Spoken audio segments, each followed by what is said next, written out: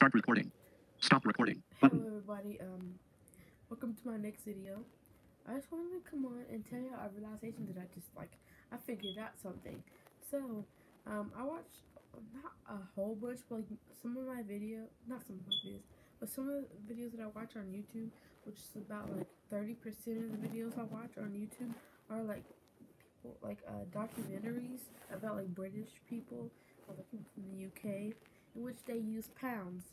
And sometimes they say something is a certain amount of pounds. Well, I figured out that 1 pound is $1.31 in America. So I figured that if you take 131 and you times it by how many ever pounds they say in one of the documentaries, and you can figure out how many the amount of pounds is in dollars, what that will be. So if you take 130, let's say there's 3 pounds, right? And you want to figure out 3 pounds in dollars, right? Well, you could ask Siri, but if you want to do math and make your brain work, you can do 131 times 3.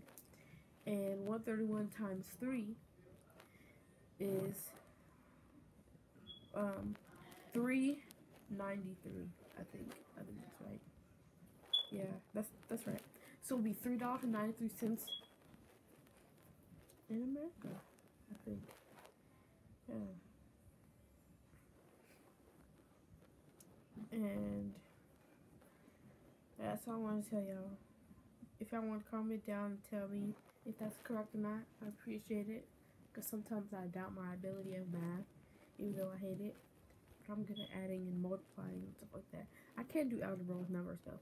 But y'all, thanks for watching. Please click like, subscribe, and come up with more videos. Peace out, y'all. Stop recording.